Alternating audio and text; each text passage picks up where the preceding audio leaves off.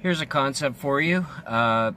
For any individual who is engaged in the activity of a game, and you're pretty much always in a game, and so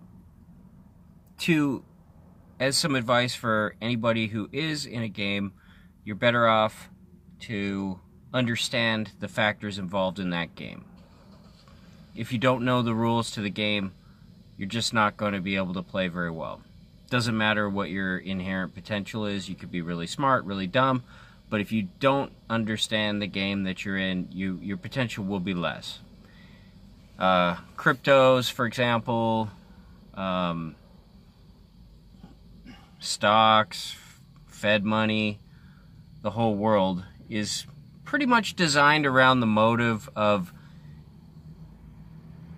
taking its actual game and then twisting the motive and feigning an alternate public relations motive. Okay, so basically, whatever the stated game is, or stated like mission purpose for most things, it's inverted, altered, or twisted.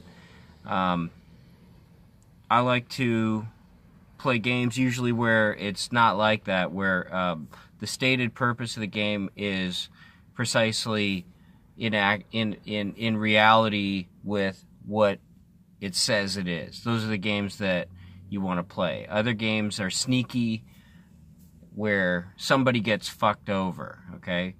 But there's a scale for individualism as far as how well an individual is probably doing in a game. And this is just my own opinion. But at the top, it would be where an individual can create his own game. He'd be doing just fine, and he can come up with the rules to some game and invite others creatively to participate in the game, and they can do so voluntarily. Below that, it's understanding the existing rules that are already in existence, maybe perhaps created by another, but now the person is now seeking to, come in and learn this new game. Maybe it's a sport, maybe it's poker, maybe it's, whatever it is, where you understand, you actually have an understanding of the actual rules within the game that you would like to enter into. So at the top, it would be just making your own new game. Below that, it would be truly understanding the rules to a game that is already existing. Below that, it would be trying to understand the rules to the game as it exists. And that in itself is sort of a game in itself, is sort of going through this development process where you're step by step getting better, getting smarter, and gaining more knowledge.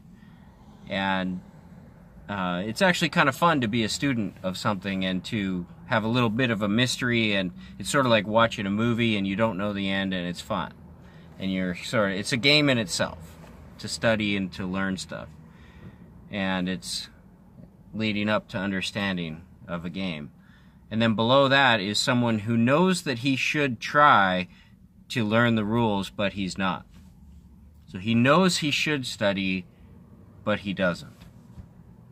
This is where most of the people are in the world, but even that would be a pretty high up dude, because the lowest level is just a person who doesn't even know really that there's rules, or that they don't even try. It's someone who's not even trying to learn rules. They're just doing whatever rules tell them to do. And that's where I would say, 80-90% population is really at.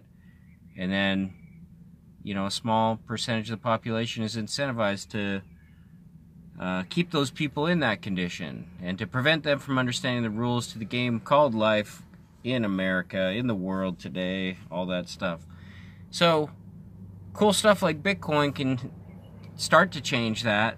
It won't change it for you, but it can empower individuals to preserve knowledge and to share and play actually a better game through exchange, through transactions, through business, and through economics, which is the game that we're all playing. So that's the power of Bitcoin. It can make us a better game.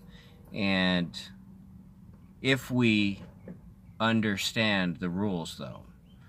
So, or if we, it could move us up, and we could create new things and create new games that are actually beneficial and more fun to play. So, tell me what you think.